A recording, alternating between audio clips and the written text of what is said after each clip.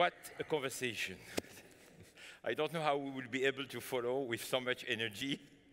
So it's my great pleasure to host on this stage His Excellency Khaled Al-Falih on my left, Minister of Investment of the Kingdom of Saudi Arabia, and His Excellency Fahd Al-Rasheed, the President of the Royal Commission for Riyadh City. The question I have, Your Excellencies, to both of you, after this very inspiring conversation, very energetic, very optimistic, is just I was taking some notes when I was watching attending this discussion. The vision for Riyadh, doubling the size of the economy and doubling the population to 15 million by 2030 is more than ambitious.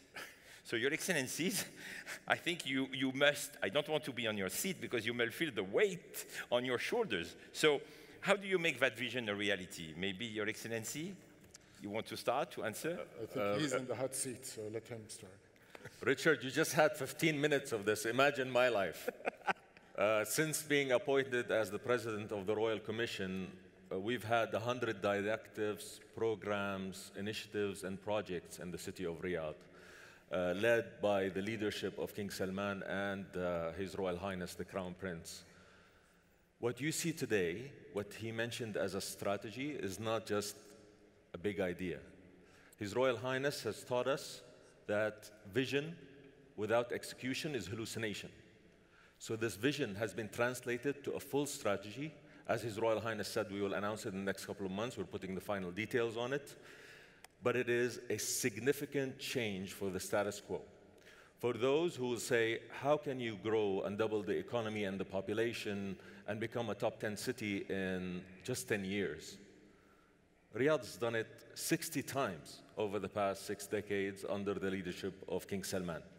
So Riyadh is used to this hyper growth and has been built for it. Of course, we will have other means of managing this massive growth, but we are ready. Our strategy, which will come out in the next couple of months, has several layers. First layer is the layer of expanding our economic footprint. Here, we realize we have a strength in banking. We are a diplomatic hub, obviously, but there are many industries that we can enter into. One was mentioned by His Royal Highness, which is industry and logistics, which will make us a hub for 100 million people in the region. Others are biotech, art, culture, etc.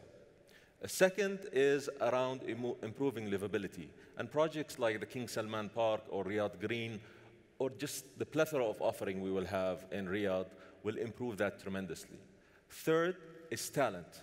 You can't double the economy without doubling the jobs, which means we need the talent. And the talent here, we are focused on improving local talent. 65% of the population is under 30, which is a huge treasure. We need to improve our PISA scores. We need to improve our university outcomes, but also focus on vocational training. And of course, attract global talent, men and women from all over the world in the new industries that we mean to domicile here in the kingdom. The fourth element is of critical importance, the spatial manifestation of the city. The spatial elements, whether it's simple as the building code, all the way to transportation and mobility, to accommodate this massive influx of people. And here, we're building the 13th largest metro project in the world. And finally, I would say the word that His Royal Highness always reminds us of: governance, governance, governance. It's great to have a target, but you need to have plans, and you have to have timelines, and a mechanism to govern this. And this is what the Royal Commission is. The Royal Commission is an umbrella for all government agencies and stakeholders to ensure that the plans for Riyadh happen in this grand ambition. Amazing. Minister Al-Falih, please. Well, you mentioned the weight on the shoulder. It's actually exhilarating and exciting to be one of his team and to deliver on that message and that vision. And he does not only give us the vision, he does not only drive us hard, but he enables us. I think every minister who's here with us today will tell us that they are enabled and they are empowered to deliver on this great vision. In terms of what His Excellency Fahd said about Riyadh, it's going to be achieved by the private sector.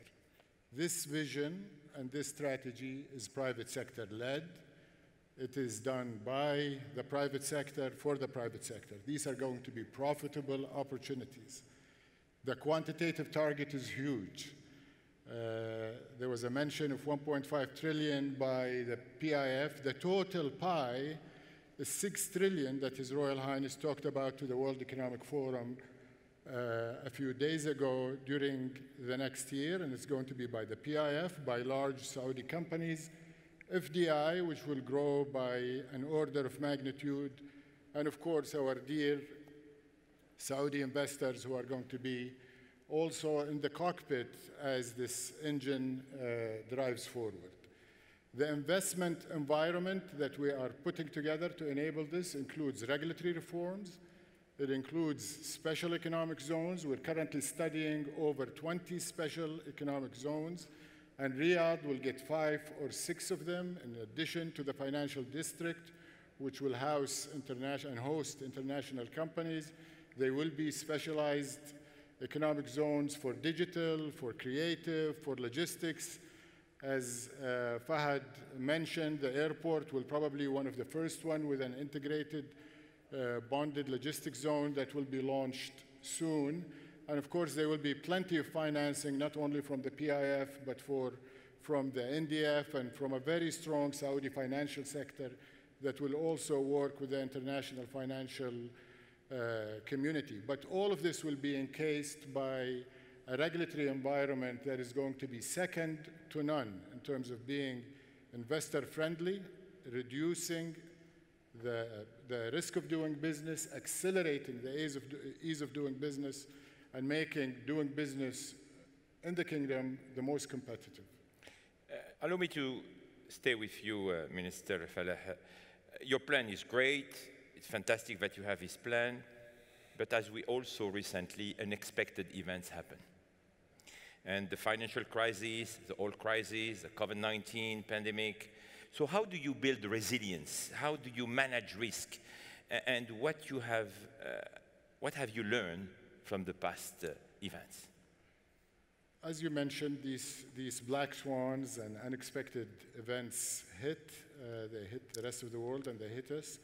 And I think just this recent past, this recent 12 months, have shown the kingdom as a whole to be one of the most resilient economies. It's our quality leadership, sound decision-making, underpinned by good governance, as His Excellency Fahd mentioned earlier, and that has earned us the trust of our own citizens, which is fundamental, but also investors. So our contingency plans are strong.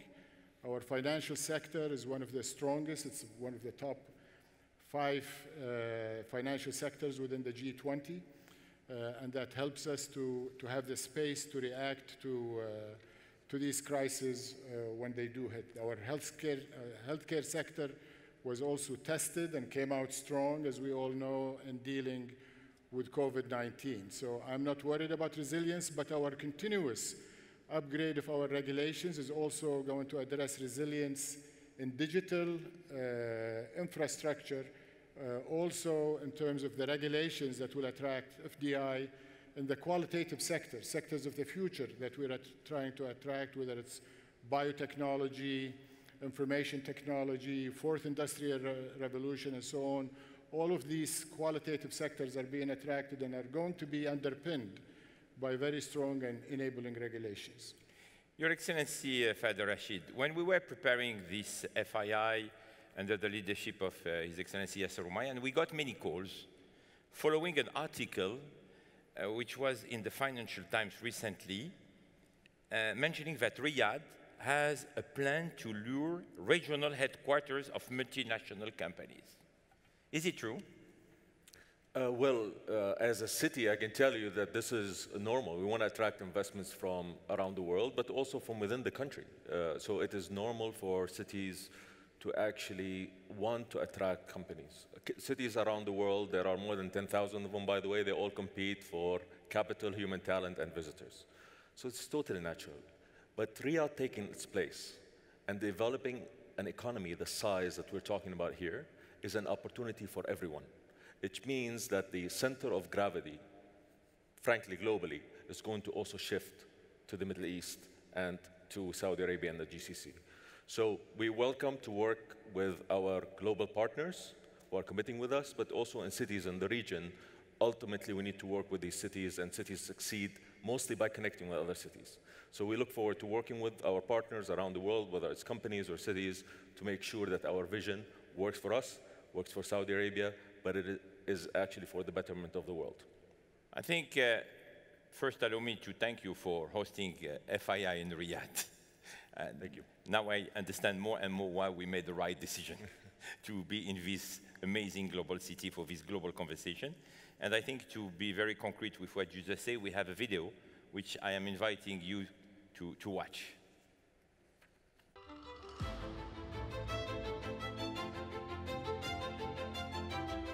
Hello, everyone, and a very warm welcome to this very special event. Today marks the beginning of a very promising journey where we signed the agreements to locate your regional headquarters to our beloved capital, Riyadh. It's a pleasure to be with you. First and foremost, I thank you for being with us here. City of Riyadh definitely has a tremendous past, a very exciting present, and a very ambitious future. We're ready to issue an integrated end-to-end strategy for enabling investment in the kingdom to allow these 6 trillion profitable investments to happen for your companies, for your partners, and for the private sector. A future that is becoming a reality here in the Middle East with Riyadh at the heart of it. So Riyadh is transforming to become a world-class economic capital. The MOU we are signing today to invest in Riyadh is aligned with our vision for the kingdom and look forward to enable, as you said, an ambitious, exciting new future for our industry and for the world. We very much look forward to continue to be part of the future of the kingdom and support also the realization of the ambitious vision that has been crafted. And we're very proud to sign the commitment today. And we look forward to continue the partnership with you and with the kingdom. Riyadh is undergoing a remarkable transformation to reinforce its positioning as one of the world's major global centers for business, tourism, and quality of life. Deloitte is honored to be a strategic partner for the city in its journey to achieve its ambitions under Vision 2030. Saudi Arabia is for us the most strategic market in the region, and we are certain that by establishing our regional hub in Riyadh, we will expand our footprint and create high-skilled employment in the kingdom. We are proud of our trusted relationship with the Saudi government and are thrilled to support the kingdom's transformation through our regional consulting headquarters in Riyadh. And I'm absolutely excited about the acceleration in youth and startups that we have seen in Riyadh and across Saudi and the region since we've been investing here the last 5 years. And we are very honored and privileged for giving us this opportunity to be part of this journey. We look forward to recruiting, hiring, and investing in the city of Riyadh. The company have started recently in Saudi. We are focusing on Riyadh, having 100% teams of Saudi young youth here. Today, actually, I'm in your city to support with my team the vaccination program on COVID-19. So those are challenging times for us. But in parallel of that, we are very excited to build here our own team in your city. Fantastic. So congratulations to everyone. This is a great moment. Thank you so much. This is really vision in action. Honored and that you have chosen Riyadh to be the home of your regional headquarters. And we are honored to have you with us in this beautiful journey. There's so much for us to do, so much to give. You will have massive contributions to our economy, to our content, to our talent, and to the city as a whole. And we are grateful for that. We look forward to our future together. And this is just the beginning of endless opportunities to discover and to untap within the city of Riyadh. Thank you so much for this commitment, and we look forward to seeing you soon. So when I see all this logo, definitely it's a place to be. And with your permission, I would like also to take that opportunity to thank the strategic partners of the FI Institute, which are helping us to put everything together. I would like to thank HSBC, Ma'aden, Reliance Group, Riyadh Bank, SABIC, Saudi Aramco, STC, who made this event possible. Thank you very much. Thank you, Your Excellencies. Please, a round of applause for their Excellencies. Thank you.